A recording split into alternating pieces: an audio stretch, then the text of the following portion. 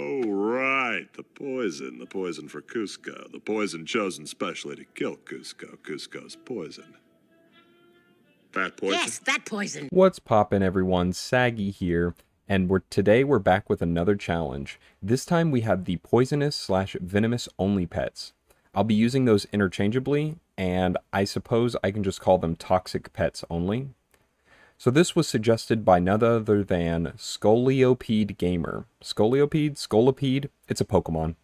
And I told them that I would try this challenge, but I didn't know if it was possible.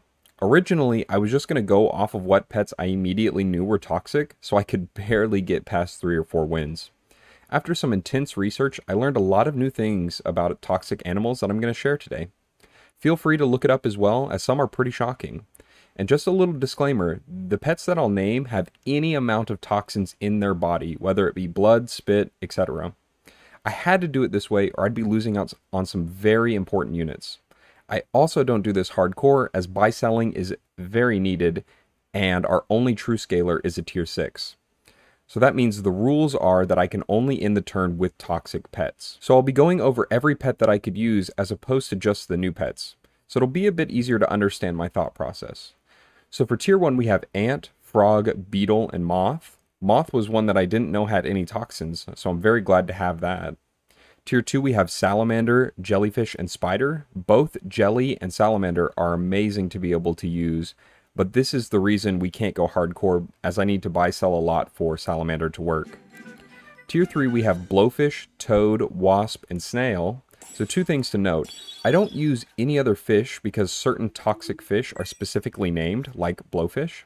And I forgot a lot that that snail is toxic at all, so sometimes I don't keep him on the team when I definitely could have. Tier 4 we have caterpillar/butterfly, mole, platypus, and eel. Yeah, we have some of the only toxic mammals here, and apparently eel blood is poisonous. The more you know. Mole and platypus might not seem like much, but having anything on the team is better than nothing. Tier 5 we have scorpion, lionfish, and shark. Some decent tier 5s, but I'm really looking at you, lionfish, which happens to be another fish that is specifically toxic. And tier 6 we have octopus, snake, and Komodo. Komodo is the only toxic scaler, which makes this very difficult. I count Komodo as the only toxic scaler as well, and I mean that as like the end of turn give stats to all pets. Of course, you could kind of think jellyfish is a scaler, you could kind of think that salamander is a scaler, but not really. So my game plan was to get some early frogs and try to stack up a big jellyfish or salamander so I could trade it onto something like eel, octopus, or blowfish. This is also nice as they can both get bigger again. Then have caterpillar copy one of my big units, so then I have 2. Sneak a scorpion or lionfish onto the team if I could, and hopefully one day reach the Komodo so I have some real scaling. But as we all know, life never gives you what you want, so you have to work with what you get. Also, my first 20 runs or so were just so awful, I couldn't even make it past 4 wins. That's when I did more research to find out everything I needed. There could still be more, but this was fine enough. So this run right now was around the 50 or 60 attempt mark. Will I be able to beat this crazy challenge, or will I fall into the depths of despair? Well, you'll just have to find out. Wait, before you skip to the end, let me tell you how big my feet are. I really need to stop playing pranks on my future self.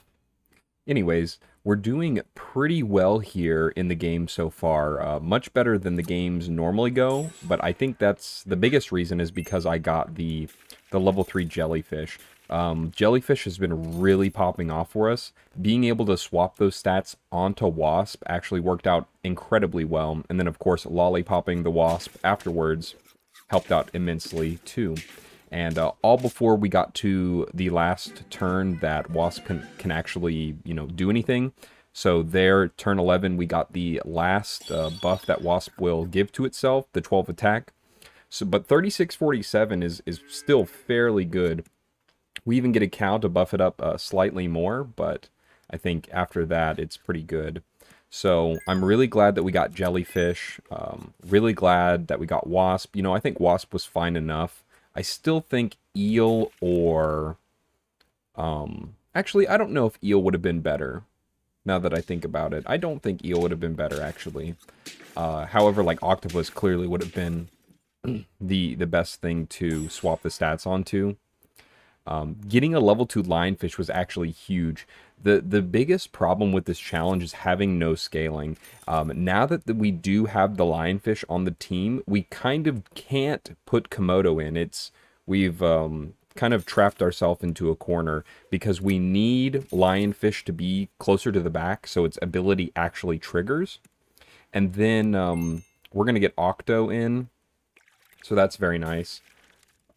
Yeah, our team relies too much on positioning, which means Komodo's kind of out of the question. So we just have to hope that we can win the next 4 rounds pretty easily. But with our wasp and jellyfish being quite sizable, I thought it was doable. So we're going to continue on here. Thank God.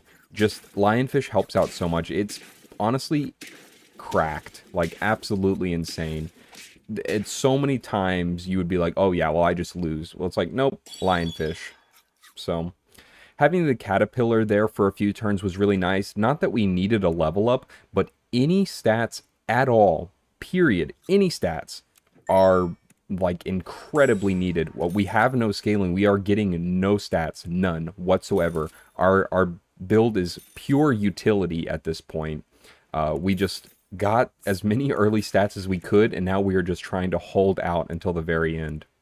So I actually positioned like this at first, having the Octo up front, because thinking maybe, oh, I could break some melons or some peppers or something, maybe kill an important unit at the start. But, you know, it doesn't work as well as I wanted it to. Thankfully, we still barely get by there. Octo actually helped that guy because he had an elephant blowfish build. So I think, and especially since our octopus is so small, you know, only being a 10-10, it's basically nothing. We could probably put him more towards the backs for cleanup purposes. But I decide since I leveled him up, I'm going to have him there again. I think jellyfish could have easily been up at the front, but I don't do that. I think the best one actually will be wasp. So wasp up at the front. Having Snake get as many hits as possible. Thank God we tie there. We actually can lose one more, so we are kind of in the clear. So I'm not too worried, and I'll buy a chicken leg when I see it. Chicken leg is very strong. 3-3 in stats. You know, that doesn't sound very strong, but when you have no stats at all, it's pretty good. So Octo worked out pretty well there, sniping the tiger. However, I still think it would have been fine having the wasp up front because, you know, Snake is going to snipe as well. So, and I think this, I'm finally going to switch it around, get it to where it needs to go. It is round... or we are on 9 wins, so this is actually looking pretty good. I just throw the garlic on there, hoping that maybe if they have a crocodile or something, it won't kill my lionfish. Just hoping, you know? So, can we beat this team? That is the question. But anyways, thank you so much for watching. I hope you liked the video. Like and subscribe if you did for this amazingly hard challenge. Scolipede Gamer, I hope you're watching. Thank you so much, and have a wonderful day.